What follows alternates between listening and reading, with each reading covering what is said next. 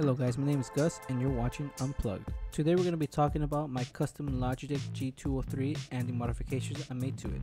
So with that being said, let's begin. I purchased this Logitech G203 some months ago and I immediately loved it. This mouse is for small and medium sized hands, and me being a medium-ish small handed guy, it felt great in my hands.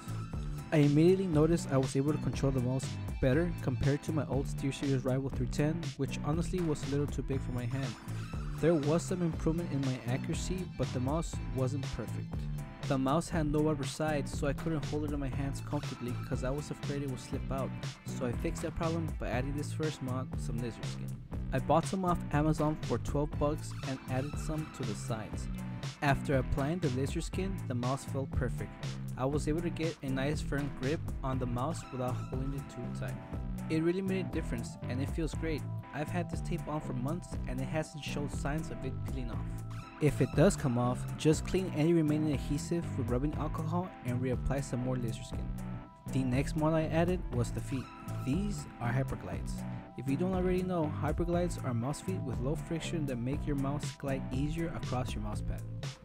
After adding these mouse feet, I yet again found my accuracy improving, not by a whole lot, just a tiny bit, but hey, everything counts. You can and will feel the difference if you decide to add some of these to your mouse. To see if they have mouse feet for your mouse, go to the Hyperglides website, link in the description below. The last and final mod I made was replacing the stock rubber mouse USB cord with a paracord from Paraflex cables.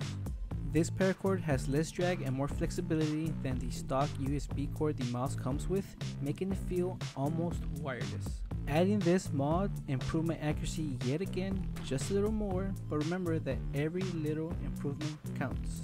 So, how much did everything cost? The total cost was 57 bucks, mouse included. Not bad for the price.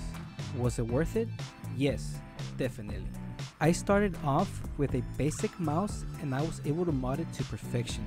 To me, it doesn't get any better than that. Now all we have to do is compare the Model O versus my custom Logitech G203 to see which one is the better one overall. But that's for another video. Thank you guys for watching. Gus signing off.